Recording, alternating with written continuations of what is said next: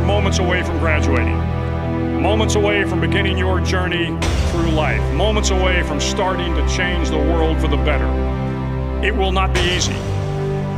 If I have learned anything in my time traveling the world, it is the power of hope. The power of one person, a Washington, a Lincoln, King, Mandela, and even a young girl from Pakistan, Malala. One person can change the world by giving people hope. So if you want to change the world, start singing when you're up to your neck in mud. Class that can affect the lives of 800 million people in the next century. Start each day with a task completed. Find someone to help you through life. Respect everyone. Know that life is not fair and that you will fail often. But if you take some risks, step up when the times are the toughest, face down the bullies, lift up the downtrodden, and never ever give up.